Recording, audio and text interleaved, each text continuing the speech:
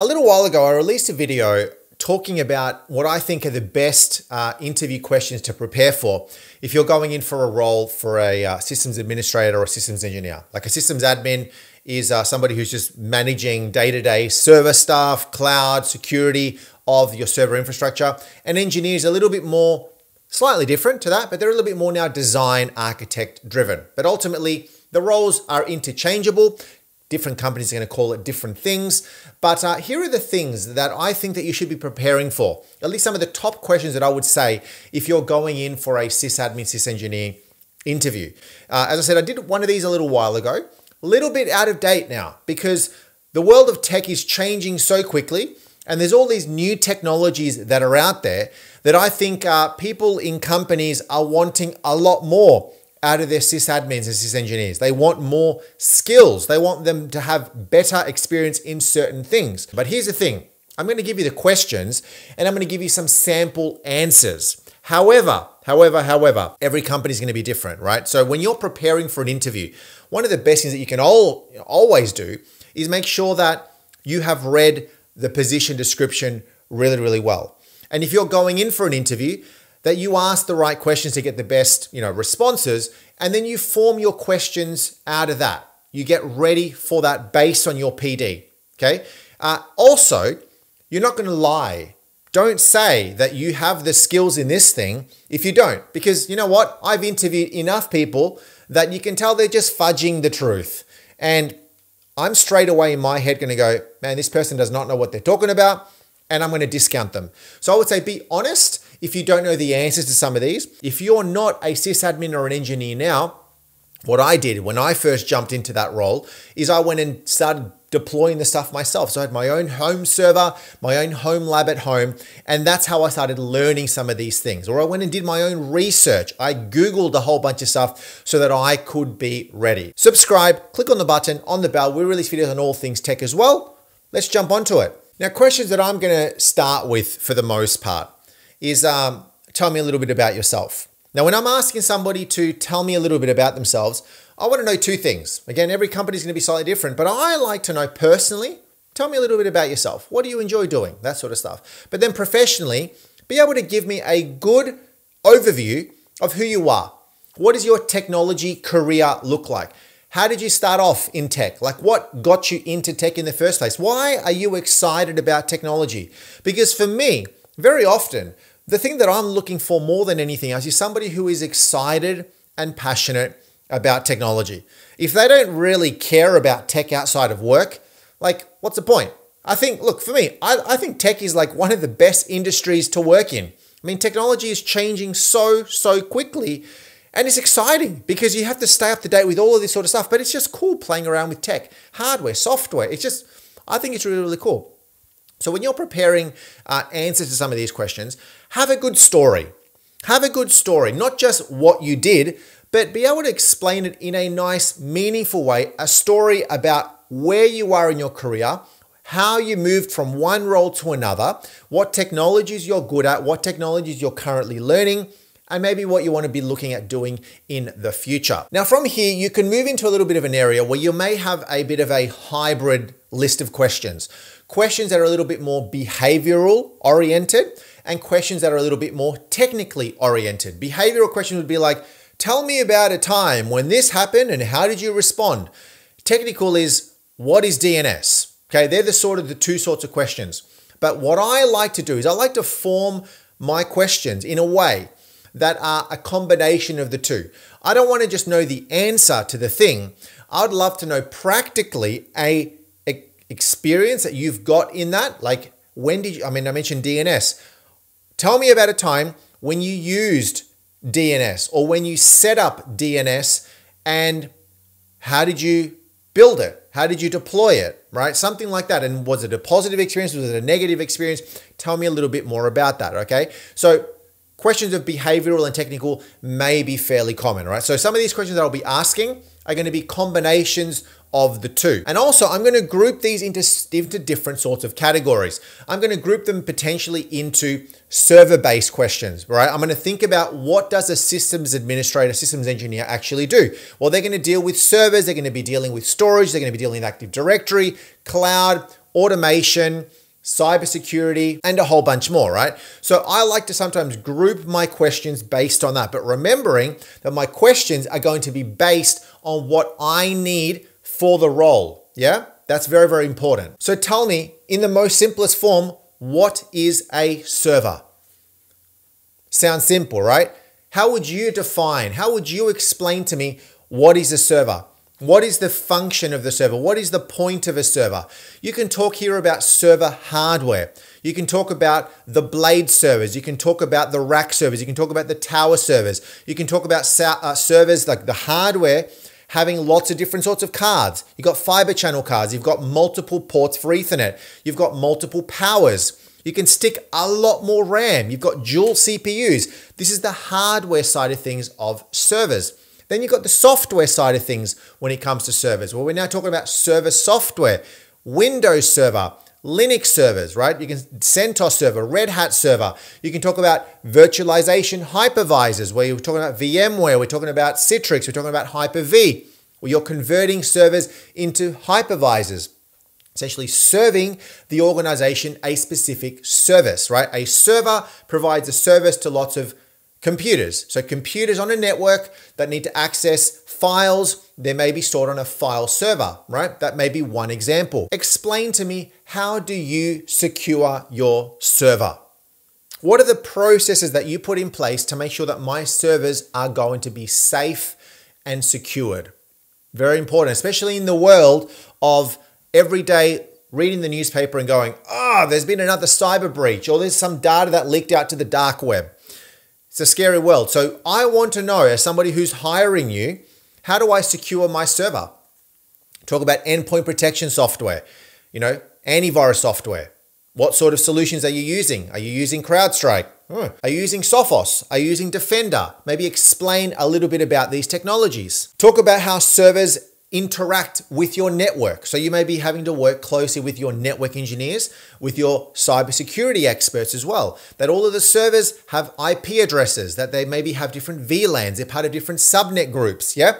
They're all routing traffic through firewalls. You've got certain ports that are going to be open, certain ports that are going to be shut. You're going to be running server software onto these computers that need to be properly secured, right? The applications that are running on there, well, those applications themselves need to be secured and secured properly. It's important here to talk about patching, that you want to make sure that you're going to be patching the server quite regularly, because patches are released for good reasons. Patches are released because Microsoft has said, hey, there's a vulnerability on Windows Server, or there's a vulnerability on our new SQL Server.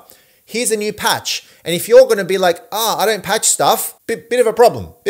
You need to be patching your stuff to make sure that all these vulnerabilities are fixed. And then we can group certain things here together. We can group here DNS. Tell me a little bit about DNS. Tell me a little bit about DHCP. Talk to me about different DNS records. Tell me an example when you have set up DNS records. Talk to me about DHCP. What is DHCP? Why do I use DHCP?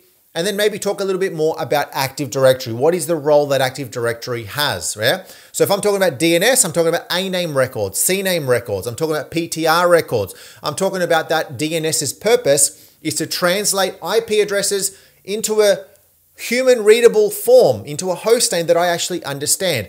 I don't have to remember 192.168.1.364,000.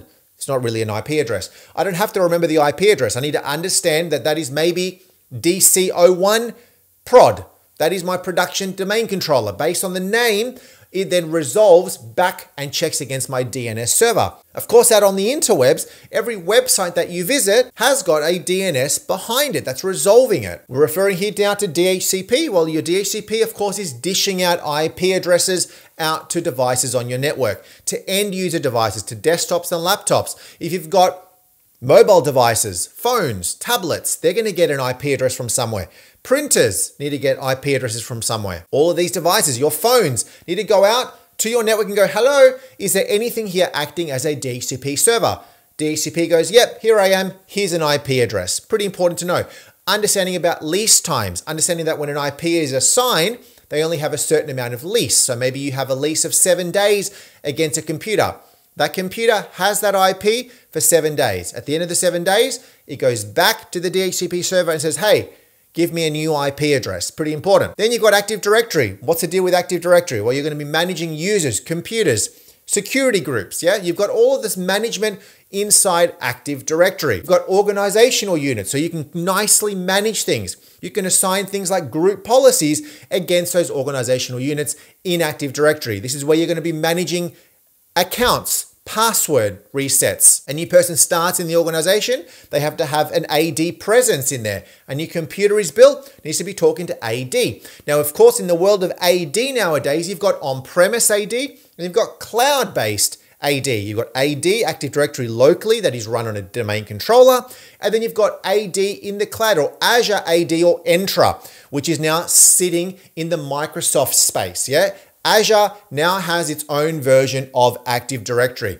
In a lot of companies nowadays, there may be a hybrid environment. We've got cloud and you've got on-premise Active Directory with a sync link between these two called AD Connect to make sure that the traffic flows between the two. So it's not uncommon nowadays for computers to be authenticating against an Active Directory that is in the cloud as opposed to locally on a server. Now, on the topic of cloud, you need to tell me a bit about your experience with hybrid environments. When have you worked with a hybrid environment? Explain to me what a hybrid environment is. Why would I need to have a hybrid environment? And what are your preferences over hybrid, over cloud, over on-premise? Of course, when we're talking about hybrid, we're talking about an on-premise environment, on-premise being that you've got infrastructure, you've got tech locally in your company, inside of your building, in a data center that is on-premise, yeah? On-premises. And then you've got cloud tech. You've got AWS, you've got Azure, you've got Google. They're the big ones anyway. You've got tech that is now sitting up in the cloud. Hybrid, it's a hybrid. It's a bit of both. You know, like an electric car, you've got electric cars, you've got diesel, you've got petrol cars, and then you've got hybrids that have a bit of both. So explain to me the benefits of the cloud, the benefits of on-premise. It really depends, right? It really depends on the company, really depends on the business need. And that's a really good answer to have as well, is it really depends on the business. What is the business requirement? What is the business need? What does the business do? The answer is not always the cloud is better. Stick it all up in the cloud. Or no, the cloud is a bit too risky. There's a lot of security holes. We want to stick it all on premise. I don't want to know that. I want to understand the benefits of the cloud, the benefits of on-premise, and maybe how hybrid works together, where I've got environments of both. And I think for the most part, most companies are hybrid. There's not very many companies that are 100% cloud.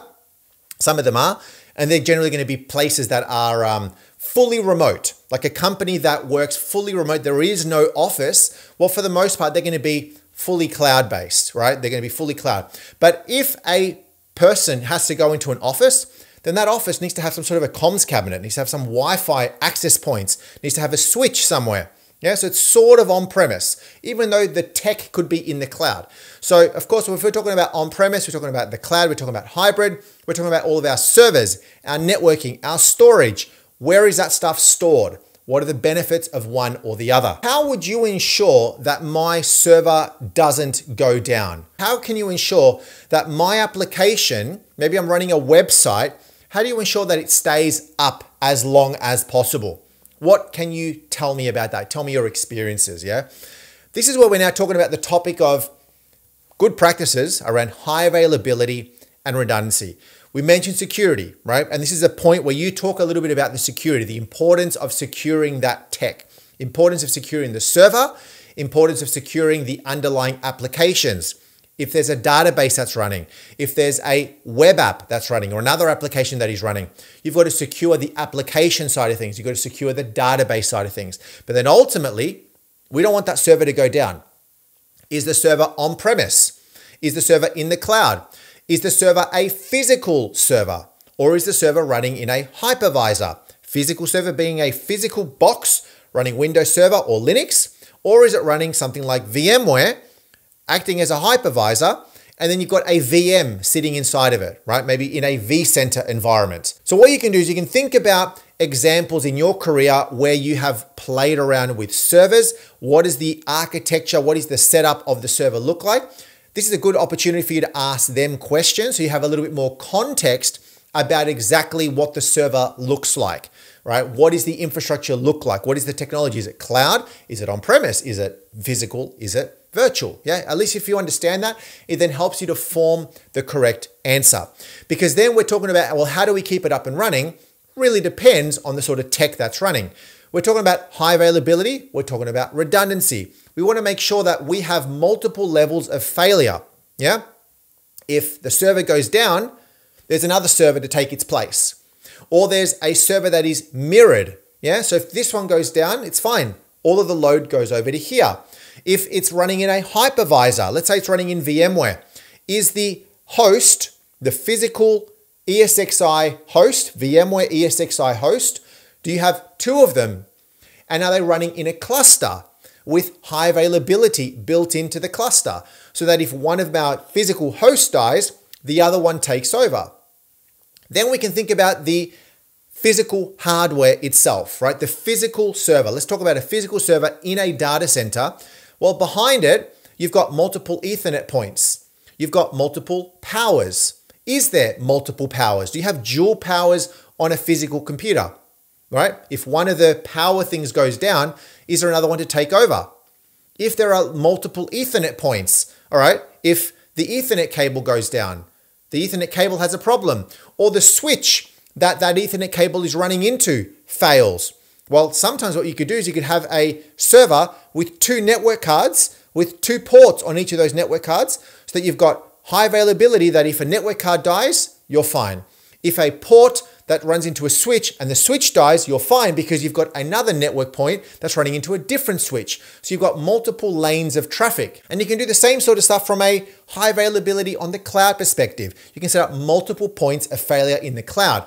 Virtualization, well, you build multiple virtual switches. There's lots of ways that you can make sure that you can stay up as long as possible. But then also, if you do go down, this is a good opportunity for you to explain a good process that you may have around backups and be able to recover services as quickly as you can. Now, on the topic of high availability, on security, how can you guarantee the best performance? How do you manage resources on your tech that you're going to be managing? Your cloud tech, your on-premise tech, your virtual, your physical tech.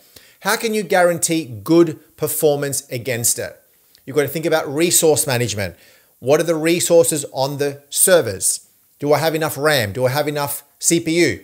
Do I have enough hard drive space? Is it connected to like a storage unit, like a SAN or a NAS? Is there enough grunt in there? Is there enough capacity to grow, right? Like the question that I'm always asked is, well, how many VMs can I be building on a server?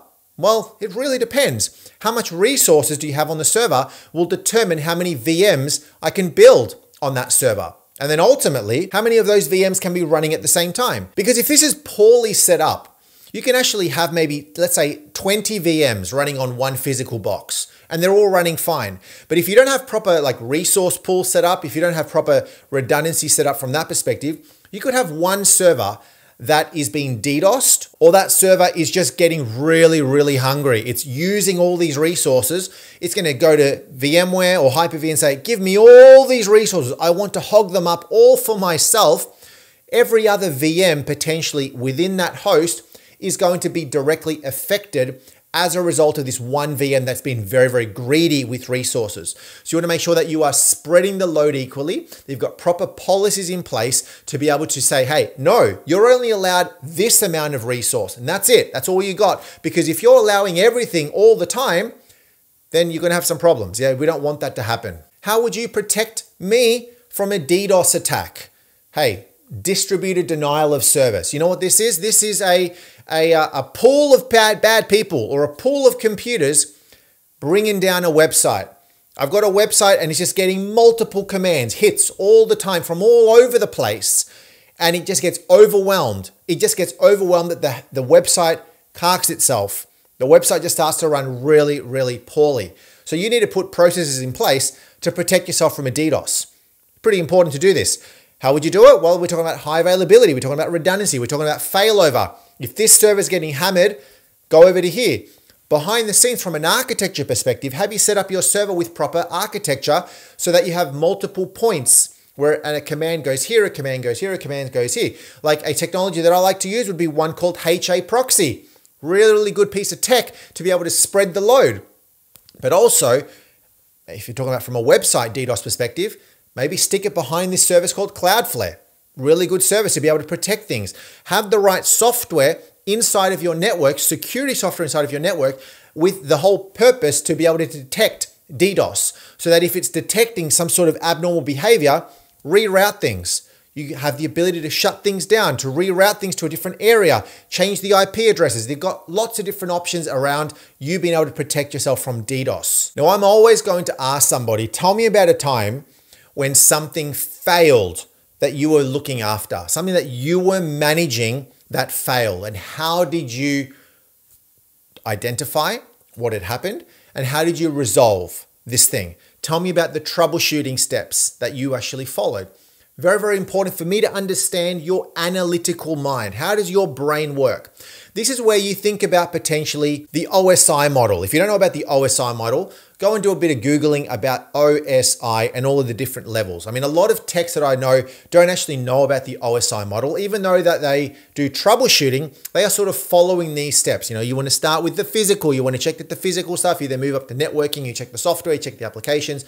There's all these different levels in OSI, right? So it's something good to explain that. First and foremost, you need to understand the problem. Now, this is going to be very, very specific. So this is very, very important. As you as an interviewee, prepare some answers or some examples to this question, because you probably will get asked. At least I know I will ask this question. Examples of when things actually went wrong, when you stuffed up, when you messed up, or when something was outside of your control and you didn't know how to fix it. What did you do? Run me through the steps that you followed, and then how did you resolve it? Along with this whole exercise, you need to be talking to the right people, right? If you're in a company that has other IT people, how did you interact with other people in IT? How did you interact with your manager, right? Who was asking you to fix this? Did you have any involvement with talking to users out on the floor? What was that communication look like? Got to explain that. Tell me about a time when you were thrown into a situation that you did not know how to resolve. All right, this could be an example where you have been asked to do something technically and you don't know how to fix it. All right, you are the server person. You know a lot about servers. You know a lot about virtualization, but then there's an issue on the SAN. The SAN storage pool has just broken, or it's run out of disk space. You don't know about the SAN. You don't know what to do. Or maybe there is a storage person that you work with that's off sick and now you have to fix it. I want to know how your brain works to be able to resolve an issue that you don't understand very much technically. Okay, so this is where, again, your analytical mind is going to come very, very handy. Understanding at least the high level complexity from a tech perspective, how all the bits sort of work together, but also remembering that you may not always have somebody to rely on. The person that maybe is responsible for that may not actually be available. The firewall person is sick. The networking person is sick. There's an issue on the router. You need to fix it. You're the guy. You're the systems administrator. You need to fix it. Tell me how. Hey, there's a lot of material available online. There's lots of stuff online. There's lots of awesome community people online. There's the vendor that you can speak to. Let's say there's Cisco. You can call Cisco up if you've got an engagement with them. So at least understanding your troubleshooting, what you're trying to do, you're trying to get it fixed, that there's lots of vendors, lots of suppliers that you can work with to try to resolve those issues.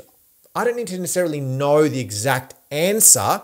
I just need to understand, how do you process this? What is your process of troubleshooting an issue that you're not as familiar with? Hey, I want to know a bit about AI. I need to know about artificial intelligence or machine learning or AGI. How are you using it? Really, every techie should be at least exploring AI, because AI is going to change the way that you work. So I'm going to ask questions around how you use AI. How have you used it previously? How do you think you'll use it in future? How has AI benefited you? How has AI made you a bit scared about what the future looks like? All right, because really, AI is just going to make your job easier or make your job harder. If you're not on top of your stuff, AI is going to take over, right? A lot of the stuff that you had to do manually before, AI can do it for you. You know, in the olden days, you had to create a script and you had to go and figure out how to create this PowerShell thing to do this thing. AI, tell me how to do it, and it'll just do it. How do I go set up a new Intune policy? I had to go and figure out how to do that or do some training. AI, how do I do this? So from an AI perspective, it helps you out. Think of AI as your personal assistant. You know, you're a sysadmin, you've now got yourself a personal assistant that can help you out. It's not going to do all the job for you because you're going to have to go and check and verify what AI is doing to make sure it's accurate, because sometimes it's not completely accurate in everything. But you need to be learning how to use AI to make your life better, to work better. I love using AI for creating policies, for creating how-to guides. If I'm working with staff and I'm deploying a new thing for staff to use, a new application for staff to use AI to help you develop something new, supporting your staff. Understand at least some of the key technologies in AI. What are the big vendors, the big players in AI?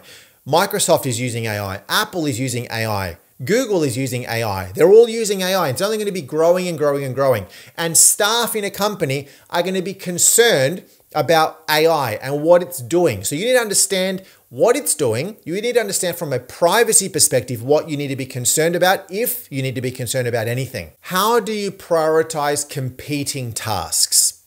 We're all busy. All of us are busy. There's lots of stuff going on all the time. Yeah. You may work in a company that has a ticketing system. You don't know whether they've got a ticketing system. So this is where having a ticketing system comes in very, very handy, because you can use a ticketing system to prioritize your tasks. You know exactly what task you need to complete and when. A ticketing system may, have a SLA against it and may have tickets logged as critical, high, medium, and low, so that you as a sysadmin know, well, you need to deal with the big ticket items first. You need to deal with maybe the VIPs. If your CEO comes to you and says, I need this done, and then you've got Joe Blow who asks you another thing, well, the CEO sometimes has a little bit more of a priority. If your manager asks you to do something, well, that's a little bit more of a priority. But also, here's the deal, is not just saying yes to absolutely everything. Because sometimes what I want to look for is I want to look for somebody who is willing to say no, or willing to at least explain to me that they can't get to that right now. So let's say if I'm your manager and I ask you, hey, John, I need you to go and deploy a new patch to this server in the next hour. And you're looking at your plate and you've got all of these tickets that are unresolved, and you've got all of these emails and Teams messages that you need to get to.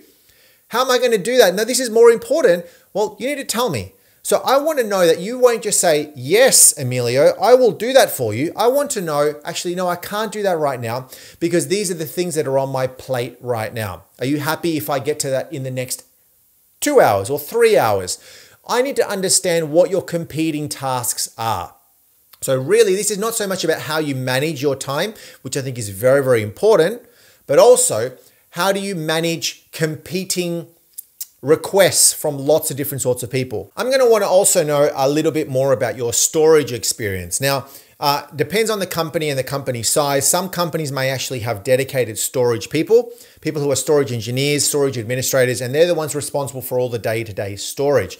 But I want to know from you, what is a SAN and what is a NAS? Give me your scenario. Give me your experience of using NASs and SANs in the past.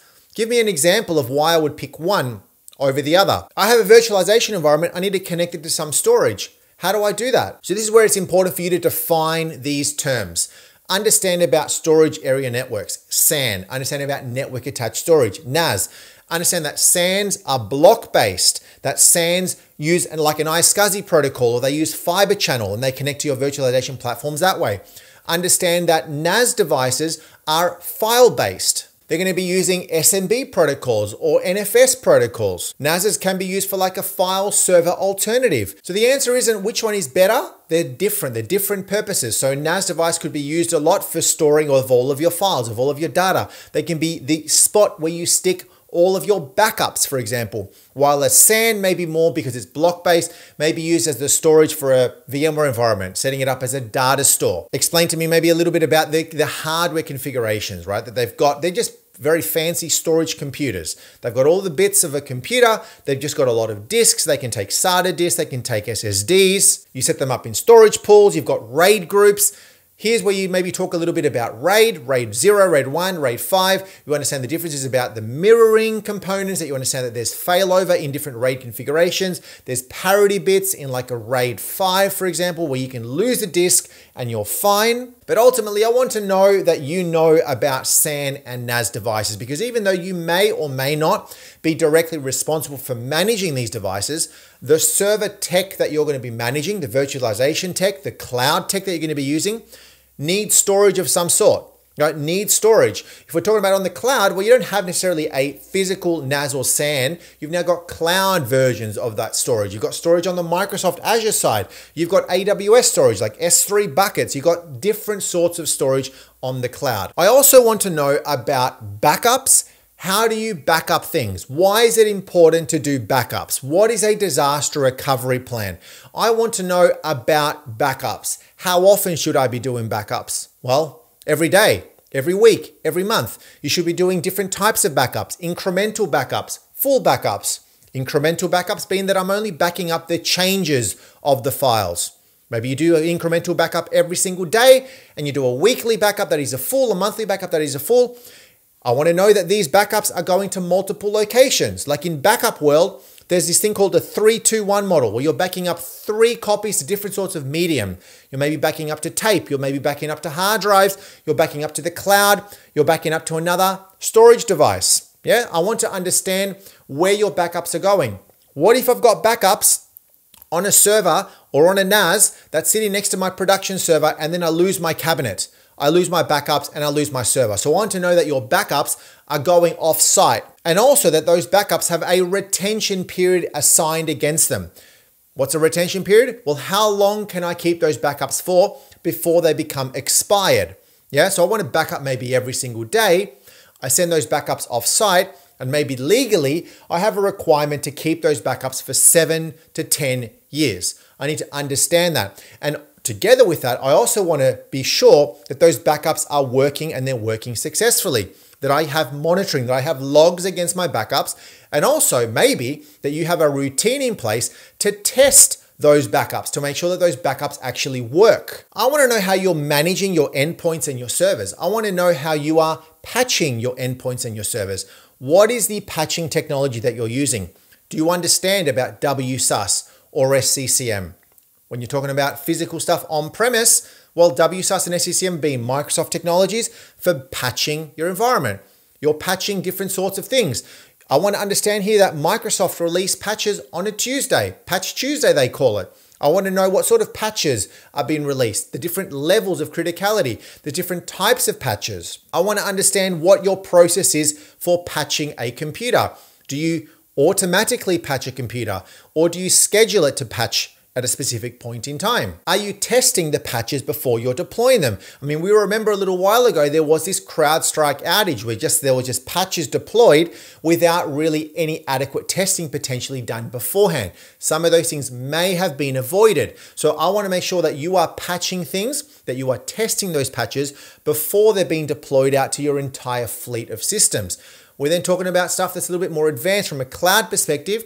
Well, Microsoft have got like the Intune side of things. Like Intune is used really, really well now for patching of stuff from a Microsoft 365 perspective. Apart from Microsoft, there's lots of other tools out there to allow for patching of operating systems. The Linux side has its own thing. The Mac has its own fleet of apps to patch those operating systems. But then there's also software packages out there to be able to patch apps, to actually patch apps themselves, not the operating systems, but apps. I want to know a little bit more about that. Ultimately, I just want to understand what is your patching process, what is the framework that you follow, and how do you patch? I need to understand about security. I want to know a little bit more about data. How do you do data management?